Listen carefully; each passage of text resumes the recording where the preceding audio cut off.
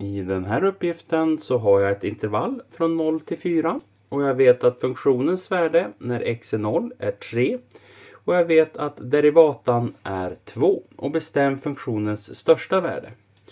Derivatan betyder ju hur snabbt kurvans värde förändras. Alltså lutningen som kurvan har. Och jag vet att lutningen hela tiden i det här intervallet är 2. Så för varje steg x ökar så ökar funktionens värde med 2.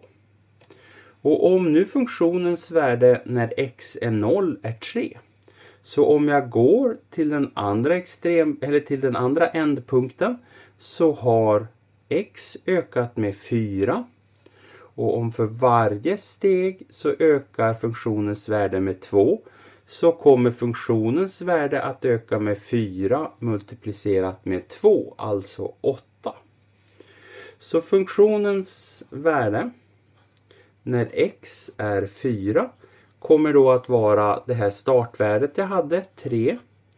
Sedan så ska jag lägga till antalet steg från den ena punkten här då, där jag visste att jag hade 3, till den andra ändpunkten som var då det är 4 stycken steg.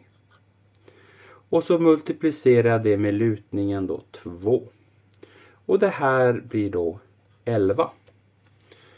Och eftersom att den här funktionen hela tiden är ökande, växande, så kommer det här värdet 11 att vara funktionens största värde i det här intervallet. Så svar, största värdet är 11.